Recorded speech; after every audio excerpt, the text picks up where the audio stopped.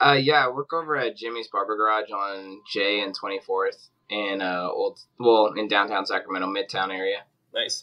What's your like favorite cut to give? What's your specialty? I'm like more. I do a lot of mullets. I won't lie.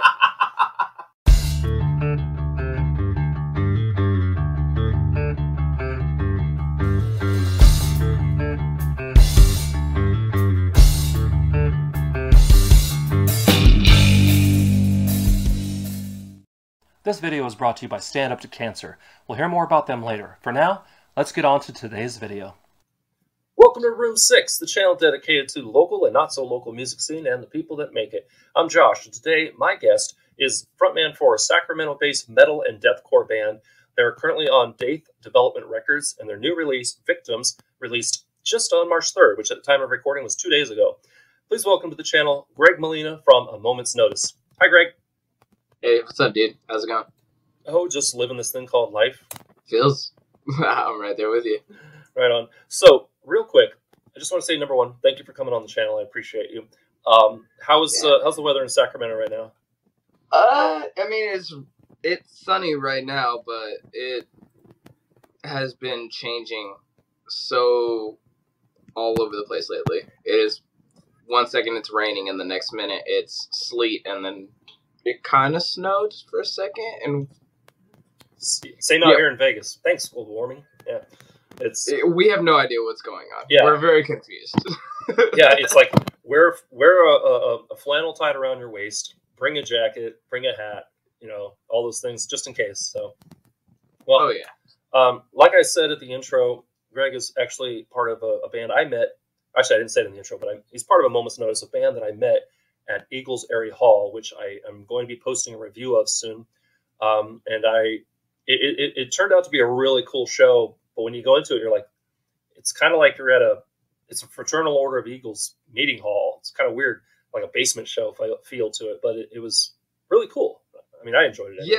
Yeah, it kind of threw me for a loop when we got there. I was like, huh? Yeah, the marquee says like Super Bowl party or whatever. Yeah, I was like a little confused. I was like, what are we doing? Yeah, it's definitely one of those you have to know where it is kind of places, and you have to know about it. Oh yeah, you'll totally pass it, but you will not. I almost did, yeah. Like that was my first time there. That was the last stop on the tour. They were with Travelers. They were with Travelers had literally I had interviewed them that day before the show. So I was like, well, I guess I'll go to the show. Let's check it out. Memoir and who else on that bill? Everglade. Silence Speaks. Silence Speaks. Were they the ones that said like turn the lights off? Yeah. They thanks for that. Because I was trying to take photos and videos, and suddenly it's just dark. Yeah, they got very heavy very quick, and I was like, yeah, man. And then Memoir came on with their own lighting show, and it was like too much light. Yeah. I didn't. I mean, we didn't bring any lights. We didn't know that we could or couldn't. Right. We just kind of were playing it by ear, but we're like a fairly newer band, so we didn't really this was kind of like our test run for us. Right. And honestly, I mean, going on tour is a nice test run for any band in terms of just the relationship between band members. Meeting for rehearsals is way different than traveling, Yeah, like touring can be really stressful at times, but for my guys, it seemed like we were all getting along. We were all laughing. Like we enjoyed like what we were doing. So like, it wasn't really a bad time for us. Nice. And incidentally, if you're watching this and you want to be interviewed or just having reviewed your stuff, hit me up using my email address that's down in the description. It's room6lv@gmail.com, or you can click the Room 6 social media link, and that will tell you all the places I'm at online, as well as some places that you can support the channel if you're interested. I've got merch that I designed myself. This says, "Did you remember to rock today?" Hell yeah. And I got other merch that says, "Make music, not excuses." All sorts of stuff, all sorts of types of things you can wear or use, such as mugs. So, nice. Aside from that, the best way that you can support the channel is clicking the affiliate link from the sponsor that I'm going to be talking about here in a little bit. we'll be going to a sponsor spot. I hate doing them, but needs must. So that's the best way you can support the channel. And stay tuned. We'll be hearing from somebody in the future here. Real quick question for you, Greg. Any plans for one-wheeled haircuts coming up? No. Combine those two passions. It kind of sucks actually. Like a month before the tour, my one wheel actually got stolen. So, oh man. Yeah, I worked really hard to get that thing. A few friends helped out with it, and I ended up getting it, and I had so much fun. But when it got stolen, I was just like, yeah, I'm not getting another one anytime in the near future. They're just too expensive. Yeah, they're not cheap. No, don't get me wrong. I would gladly spend the money all over again because of how much enjoyment they bring me. But I just realized I'm like, yeah, I'll just do what I usually do. And I work in downtown Sacramento, so most of the time I'm walking around anyways. So now I have an excuse to actually get steps in rather than riding somewhere. Get those steps. That's right. Having lived in Old Town Sacramento for a little bit, and I actually met my wife in Davis. We moved to Vegas from Walnut Creek. So having been in that whole area, I know the one wheel can be useful, but most time it's just dangerous. I mean, yeah, there's a certain level of I guess you could say caution that it comes with when you ride around. Like the only time I see one wheels in use on on YouTube, they're out in the woods or they're on an abandoned street or something. So there's a guy that rides by my work, but he's usually hauling and he just flies by, and I'm like, holy crap! See you in the emergency. And he's riding very fast, unsafe fast. See you in the ER, buddy. Yeah. Well, there are lots of people that are, and I admit, when I was younger, there are lots of people that are in a hurry to their own funeral, as my mom used to say. I mean, yeah. So, some people are like that for sure. For those of you that don't know, I mentioned one-wheeled haircuts because he's a barber as well, right? Yeah. You want to give a shout out to your bar where you work? Yeah, I work over at Jimmy's Barber Garage on J and 24th in in downtown Sacramento, Midtown area. Nice. What's your favorite cut to give? What's your specialty? I'm I do a lot of mullets. I don't lie. I mean, I have a very grown out mullet basically, and I mean it's metal, so it's called a shag or a wolf cut. I don't know. TikTok reverse changes fade the name. The TikTok changes names so frequently that you kind of have to just sit there and be like, I don't know what the hell this thing is called. This is what it was called when I started doing it, and so right. And you're and then some kids that's half your age is it's called a 1-2 fade cut, and you're like, okay. You mean okay? You're just half the time you don't know what to say. Yeah, right. So, one thing I find interesting is that the more things change, the more they stay the same, like the song says, and yeah, especially with TikTok. I mean, I'm on TikTok, at Room6LV. You can see every single video I put out. There's a little less than 1 minute promo clip of it, basically. Oh, cool. And I love this. Yeah, I mean, promote or die. So I am constantly surprised at how similar all the new music. A lot of musicians are out there. They're putting out a lot of stuff that it's great. I love it, but it sounds like 10 other people because all music is thievery.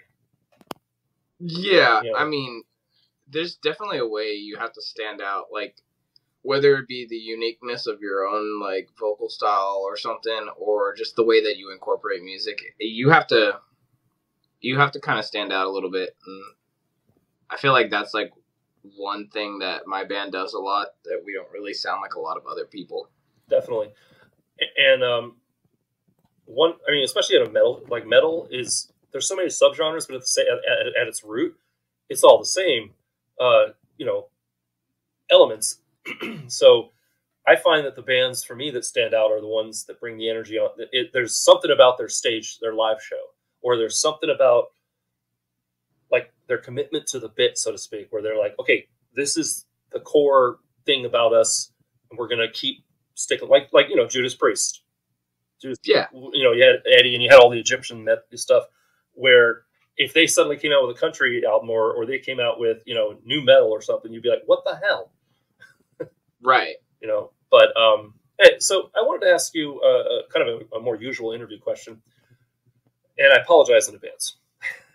No, you're good. We all hate getting this question. How would you define your band's musical style? Elevator pitch, go. All right. So our musical style, I mean, we started off very metalcore. Right. But as time kind of progressed, we started going a lot more into what I like to play and what some of the other guys like their roots were, which was hardcore.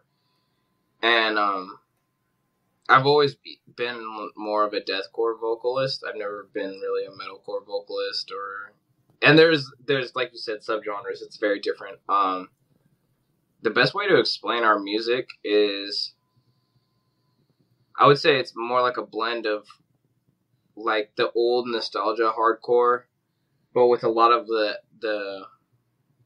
2009 to 15 deathcore kind of style with the new age stuff as well.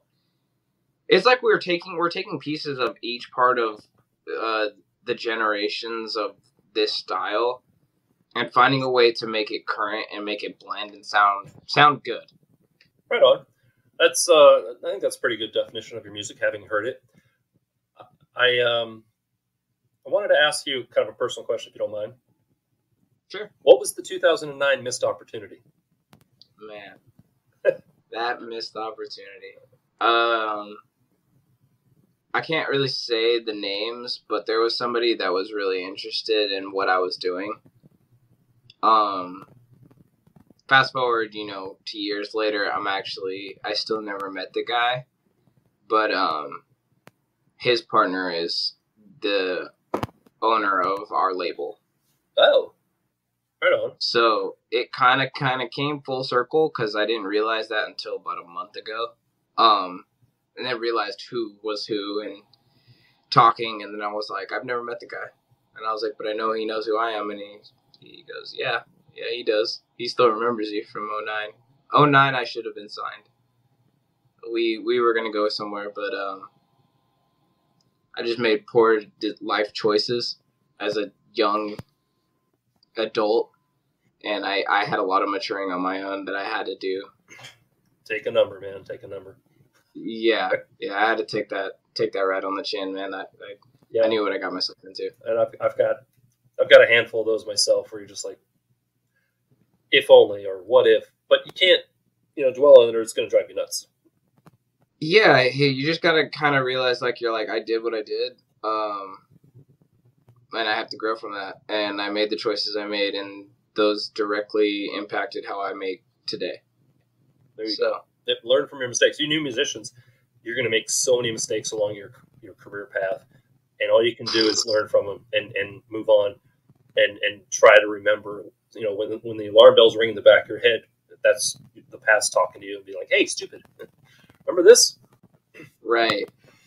Shoot. Yeah. Speaking of the past, as military bantamweight champ, are you still boxing at all? Nope. No, I'm not fighting anymore. Man, you really did do your research. You're diving real deep. There's some things that people don't even know about me. I have been called the next Nardwar. Hey man, you're doing great. I don't ambush people in their dressing room. That's all. Well, there you go. That probably helps out a lot. Yeah, I don't fight. Mostly because when I got out of the military, I had a lot of, like, anger. I had a lot of, I was pissed that I got out. I didn't like the fact that I got out under the conditions I did, and I worked really hard to get there. And I realized after a lot of therapy and stuff on my own that I needed to be as calm as possible and be as zen as possible. And I just never wanted to, like, get in the position to where I could be potentially angered. Like I had to have that much anger in me, and, something goes awry, and I go and I want to fight again. I want to do this. And my body's already beat to crap. I don't need to do any more to it. Yeah, it's amazing how zen you can get. The more you learn how to be dangerous, the more you realize how dangerous you are, and hopefully the majority of people are like, oh yeah, maybe I need to not be so aggro, or be not so put myself in positions where I can hurt other people, because it all right. I think that there's I had talking to a friend once, and he had told me, he's like, I'm not afraid of the guy that's the loudest in the room and the guy that's swinging around. He goes, it's the guy that's the quiet one that's in the corner not saying a single word. The guy who asks you, please, you don't do this. Right. Yeah, he goes, that's the guy. He's like, that's the guy I'm afraid of. Yep. He's like, I'm not afraid of the guy that's flailing around like a chimpanzee. You're like, you're not terrifying, buddy. Yeah, right. I mean, I'm all for, like, I studied martial arts when I was younger, and I got to that certain level of, okay, I just accidentally hurt my friend because we were messing around. Maybe I need to, right, reevaluate. But I'm with you. Like, don't, the louder you are, the less people will listen. Yeah, I choose to, when people say, like, oh, well, we got Greg, if something goes down, like, and I'm like, oh, great, you're the alpha. You're on your own. I'm like, you're on your own, because I'm not getting in a fight. Right. Now that being said, they're like, I mean, you never know how you're going to react. Why? Yeah. Yeah, I don't put myself in the position to anymore, just because I'm like, I know what I'm capable of doing. Right. I mean, I fought for a very long time. A lot of people don't know that about me, so usually that's like the kind of the ace in the back pocket for me, is people don't know I can fight. Right. So same. Like, you look at me, and I'm 50 now. So you wouldn't know to, like, oh, he used to really. Oh, it's amazing I'm not in prison, kind of, quite frankly. But we won't go. We're getting off the subject. Music. I mean, but you did see me. You did see me at the venue. I'm not a tall dude. No, not a big guy. But yeah, I mean, whereas I'm just under 6'2", so I'm taller than a lot of people, and yeah. I'm aware of it, and it's it's weird. But we digress. Yeah. Speaking of being loud and losing control a little bit, you still go hard at TJ Maxx? Damn, you're good. That's when we were acting like a bunch of idiots at TJ Maxx. I mean, why not? I used to all the time. Actually, yeah. No, I haven't done that in a while. I used to joke around a lot at TJ Maxx, or like Barnes and Noble, or just places like that. Like my friends and I we'd just go get stuff, and as my friends would say, you can't take this guy anywhere, because I'm always. That was me. I mean, I just posted a reel of the tour, and it was just me fucking with everyone. Nice. Like, that's just me. Like I joke around a little bit too much sometimes. Sometimes I just don't take anything seriously, because I'm like, I've taken life so seriously sometimes, so much to the point where it's like I like suck the fun out of a room. So I'm like, sometimes I just try to just be as goofy and in a way moronic, because I'm just like, I don't care. Look at me. Yeah. Great. Awesome. Real quick, before we move on to some of my more usual interview questions, we're going to hear a quick message from future Josh. And I think we're going to have a booze break. I don't know about you. I'm almost empty. Booze break. And now, a word from our sponsors. Thanks, Josh from the past. Generally, I'm an easygoing guy with love for most people and things. But you know what I really hate? Fucking cancer. Like many of you, it's affected my family too, and it really needs to go. In fact, there will be 5,200 people diagnosed with cancer today alone. That's why I'm partnering with Stand Up to Cancer. Stand Up to Cancer funds and develops the newest and most promising cancer treatments to help patients today. They dramatically accelerate the rate of new discoveries by connecting top scientists in unprecedented collaborations to create breakthroughs. Their innovations lead to better cancer prevention, diagnoses, and treatment, which means that we can help save lives now. They're committed to funding ambitious and robust research and awareness efforts focused on incorporating health equity in cancer care for the benefit of all patients facing cancer. The best part? 100% of your donations support Stand Up to Cancer and its collaborative cancer research programs. Just for watching this video, and for being part of Room 6, and for a limited time, you can use my affiliate link down in the description to get 10% off your first order when you sign up for email. Plus, you'll be helping out the channel and the cancer fight. Thanks to Stand Up for Cancer for being a sponsor, and let's get back to the show. We're back, and we're going to move on to a couple more usual questions. I'm done with my Sean Evans Hot Ones deep dive questions. There's a guy with a serious research team, Sean Evans from Hot Ones.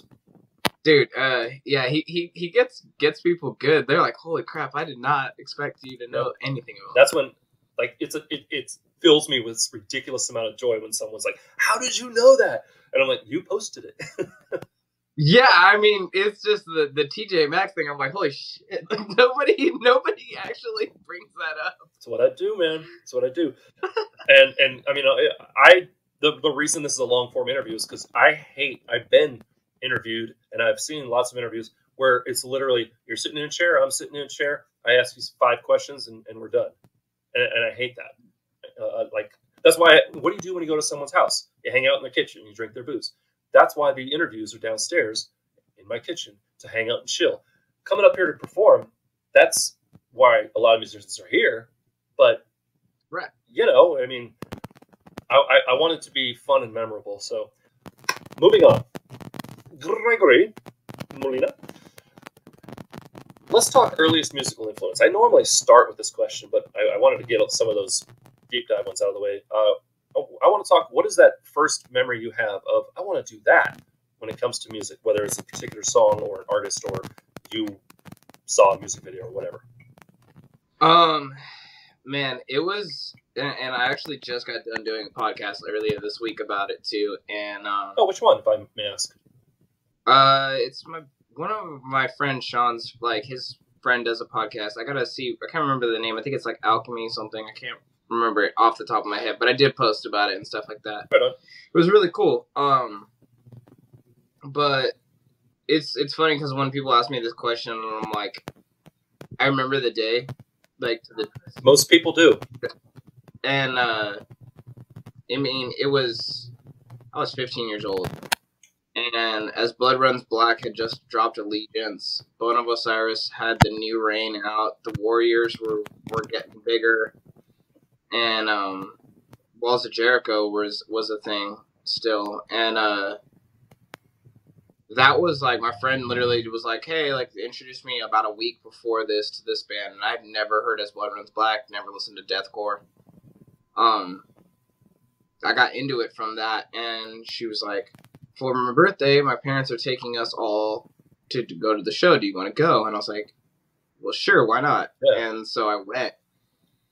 And I remember I was watching the Warriors. I was watching Walls of Jericho. I was like, dude, this is sick. This is cool. And then I watched Bone of Osiris get on stage. And they played Brace Legs. And Brace Legs ended. And then all of a sudden the drummer, Cameron, just goes, "Da-da-da," and then the vocalist says, fucking bow down. And I was like, wow. Like, Power. I was like, and they went right into bow down. And like, then I heard that from their MySpace the day after. And I was like, I want to do with that. I don't want to do that. Like, whatever that was, that shit was cool as fuck. I couldn't say no to it. I was like, damn, I want to do that hella bad. Being a frontman is such an addictive drug. I've done it, and when you get response from a crowd, you're just like, I have the power. This is amazing. Oh, yeah. Oh, God. We had a situation like that happen in Seattle on the tour. We have a song called Offerings, and there's like a split-second pause in my vocals to the next line. And we hit this nasty guttural, and as soon as it ended, we heard somebody at the back of the bar, like, that was pretty far away. We just hear, oh shit. And I was like, no fucking way. That's awesome. I thought it was the coolest thing in the world. I was like, that was so sick. Sign me up. Let's do that again. I've talked about it before on this channel, but one of my favorite show memories, and that sounds like it was a really good show memory of yours. One of my favorite show memories is playing House of Blues here in Vegas, and it was the first time, and it was first time playing like a real show. You got a sound guy out there, you got a sound guy off backstage, so you can hear everything. It was amazing. You can hear everything on stage. The crowd can hear everything. It was great. It was my wife. It was one of the very few times my wife had ever seen me perform original, and because of course she's going to show up. It's House of Blues. She brought some friends. Right. She brought some friends who had never seen me perform, and it was awesome. This was an indie rock band I was in called The Suspense. About that moment you were just talking about, where right before the wave crashes down, right before you step on the distortion box or whatever. I love that moment. That moment when you're all tight and you're just like. But when we were done with our set, kid in the front row says, "Hey, can I get your pick?" And I'm like, "Yeah, man. I mean, I'm not that good, but okay." I gave him a pick, and I was telling the guitarist for the next act later about it. He's like, "Oh yeah, he did the same thing to me." It's like, man, he's just hedging his bets. He's just like, "You might get famous. I want your pick." I mean, regardless if like they do it or not, like that's still, I think it's super cool. Like, I mean, we have a fan out here that she shows up to every single one of our shows, and she got our emblem tattooed on her already and everything. And wow, I was like, that's. And I was like, holy crap! And she loves to tell me about it every time she sees me. She's like, oh, I did tattoo, and I'm like, yeah, I know. I'm like, yeah, I know. You should just put her on the guest list permanently. At this point, I might as well. But I can't, like, it feels weird to me because, like, I didn't expect that when joining, like, when starting the band. Like, I just didn't think it was going to get to that level. And now we see tattoos or I'll watch somebody's story on their Instagram and somebody's wearing our merch in the background. And I'm like, oh, shit. Like, I didn't even know he listened to us. I forgot that somebody had bought a hat from me. And I went on his podcast, or he runs a radio station here, show. Josh Coots. He actually owns a record label called Mixed Tape Records, and he works at the University of UNLV. They have every Sunday night, they have a show called Rock Avenue where he has people on about the local music scene, or a lot of musicians, and he'll play music from local bands and stuff. That's really cool. And I forgot, I show up and he's wearing one of my hats. I'm like, oh yeah, that's a thing. I forget sometimes I'm wearing my own merch, and it was really cool. So moving on. So we talked about that. We talked about, favorite show memories. What is now, have you been to Vegas more than that one time? Yeah, I've been to Vegas a few times. Nothing like really too crazy. I've never been there long enough to say like I'm like. So you don't have a favorite Vegas venue to play or to see music in? No, I think I've literally played a different place every single time. Oh. And it's been so spread out that like I don't remember anything from when I was first doing music. But then we played Soul Belly Barbecue. Yes, you did, and I wanted to go to that show. Soul Belly Barbecue is really cool. Sorry, shameless plug here. Every third Sunday, there's a songwriter showcase where it's mostly acoustic, but they have bands there as well and rappers. But it's a songwriter showcase hosted by a guy here named Hal Savar, and he's a huge proponent of the local music scene, original local music scene. And I live stream it on the channel. And oh, cool. And I also do a review video of it, and then I also talk to the musicians about interviews. I'm a lot of people's first interview, quite frankly. So, and nice. I mean, that's good. Yeah, but these singer songwriters, a lot of them are just they're good, but they're still kind of new to the whole thing. Yeah. And Soul Belly is an opportunity for them to play a real stage with real lighting and real sound and a sound person, and play to a crowd as opposed to just in a corner of a bar somewhere. So that's why I want to talk about it. But anyway, you were saying. Yeah, no, I went out there because I was running merch and TM for Dwellings, who is signed to Tragic Hero, and went out there with them, and you know, spent some time playing each show and stuff. It was crazy. Like, I had a good time. But that was like my first kind of like getting back into this thing. And then we played at Eagle, and that was cool. And so like now I'm like, okay, cool. I don't know when the next time I'm gonna be in Vegas. I mean, my mom's there literally all the time because we have family out there, but I'm never there. Right on. Okay, so I can't ask you your favorite Vegas venue then, but I will say this. Last question. You made it. Yay. So, speaking of which, if you're still here, thank you very much. If you don't know who A Moment's Notice is, thank you very much for watching. Stick around. We're going to be seeing, I think, a music video from you. Is that right, from your band?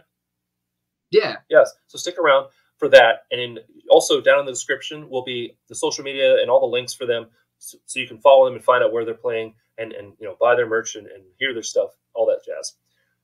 I wanted to ask you, we're going to circle back to the earliest musical influence question. This is a question I ask of all my prey.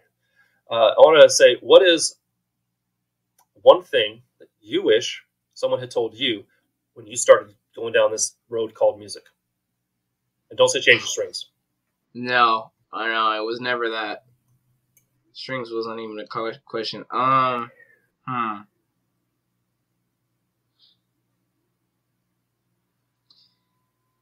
Somebody once told me, and I can't remember exactly what they said, but I got the kind of gist of it. And they said, if you don't know how it's going to work, or you don't know everything about it, ask around before you start posting about it. Because in the music industry, and what people didn't tell me when I first got in this was, social media will be the death of you if you don't use it properly. It's a tool. And yep. Yeah, and I didn't know, even now I'm still learning like how to like properly use social media to promote my music. With like help from like Jeff Ming from he manages Left to Suffer. His book came out and it was amazing. Our label, a bunch of other people, like just finding out information. Like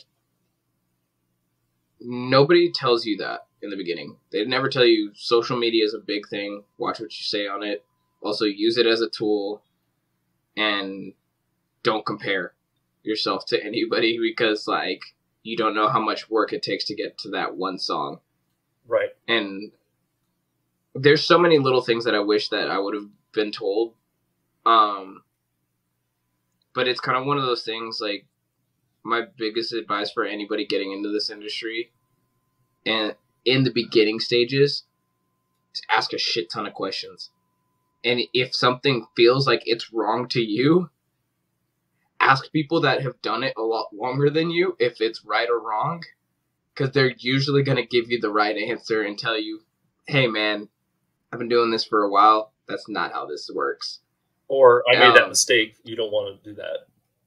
Yeah, don't make that mistake. Yeah, that's one thing nobody tells you about when you start your music industry. You're just like, you're making music. Good job, honey. Hey, great set. Yeah, don't be that guy. Ask everybody as many questions as humanly possible that you're like, wow, they're really good and they're local and they're big. Ask them a shit ton of questions. How did they do it? Yeah, like you new musicians. What did they do? You new musicians, don't be afraid to talk to. Like one thing I've learned doing these interviews, because I've had some interviews where I'm like, oh my god, I can't believe they're coming to play. They're just people. They go to they still go to the bathroom, check their hair, or put on the makeup or whatever. They still worry about that first note or that first lyric. They're all musicians are so insecure. You think you're the only one? Oh God, no! Imposter syndrome is so real. Oh yeah. I make at least once a month an imposter syndrome post, and I'm like, yep, imposter syndrome striking again. I see it again. I made a video about it. I'm not going to point to it, but you can find it on my channel. A lot of my stuff is geared towards new musicians because I made so many mistakes, and every week as a YouTuber, who I follow and I subscribed and I love content from some big channels where you're looking at. It's so hard not to look at the numbers. It's so hard not to pay attention to the numbers. But the important thing is just don't stop. You got to be like that 75-year-old, in the gym who lifts more than you do because he just never stopped. Yeah. Yeah, you got to be the old wrinkly guy who can bench press you literally, and just don't stop. Just don't stop. The biggest advice I'd have to give is like when you're focused on the numbers and you're focused on the numbers.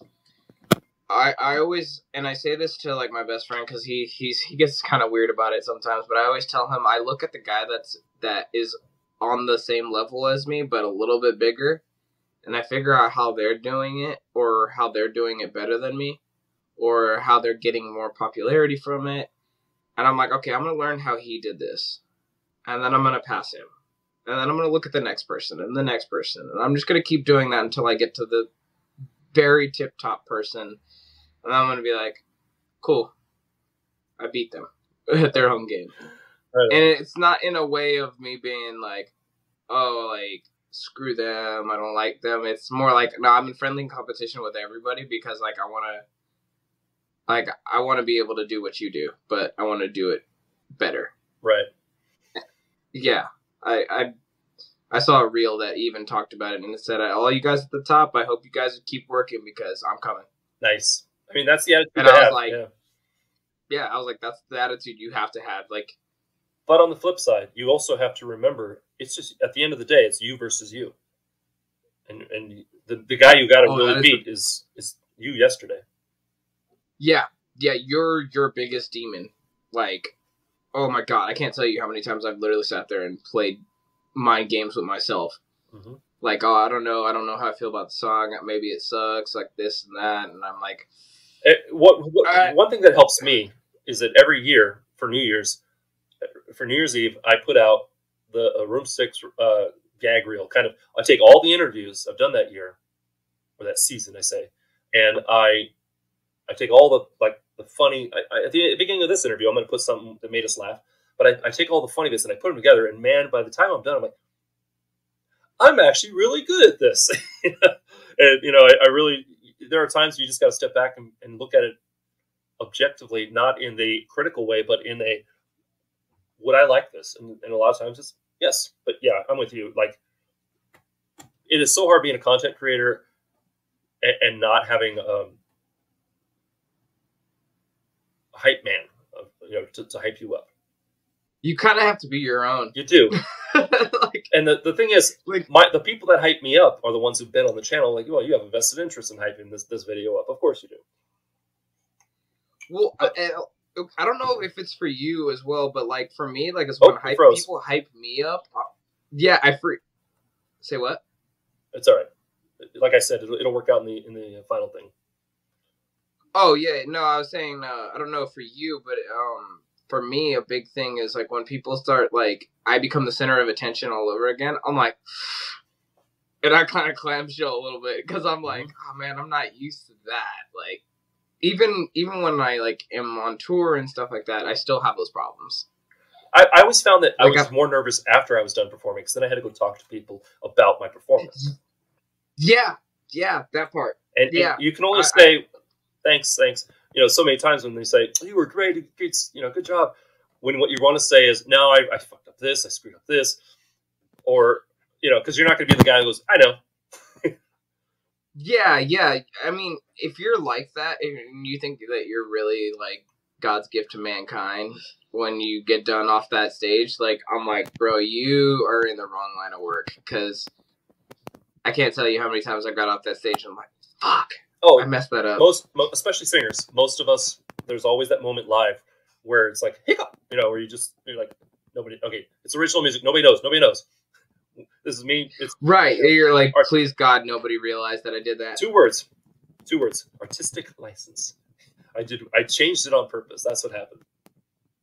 Or, yeah. I mean, you've probably done this thing where you hold the mic out so they can sing. Oh yeah. Because you forgot.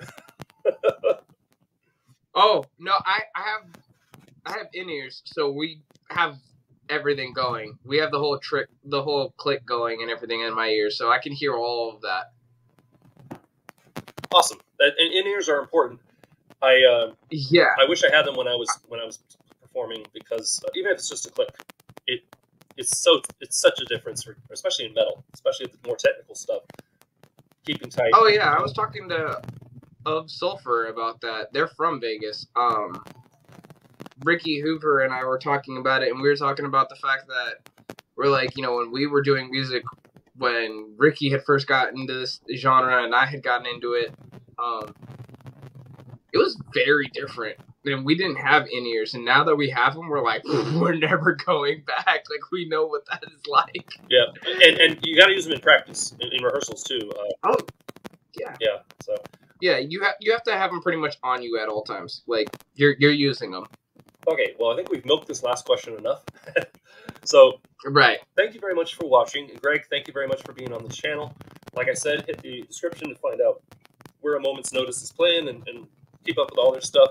And like I said, if you want to be on the channel, hit me up using my email address or click the Room 6 social media link. If that sponsor spot, whatever it was for, interested you, please click the link and help out the channel. All the money goes to things like the Room 6 Rocks showcase I talked about, or making better videos. So thank you in advance. In the meantime, stick around. We're going to see that music video, whatever song it is. And I think we're going to temporarily say goodbye, sir. Temporarily say goodbye.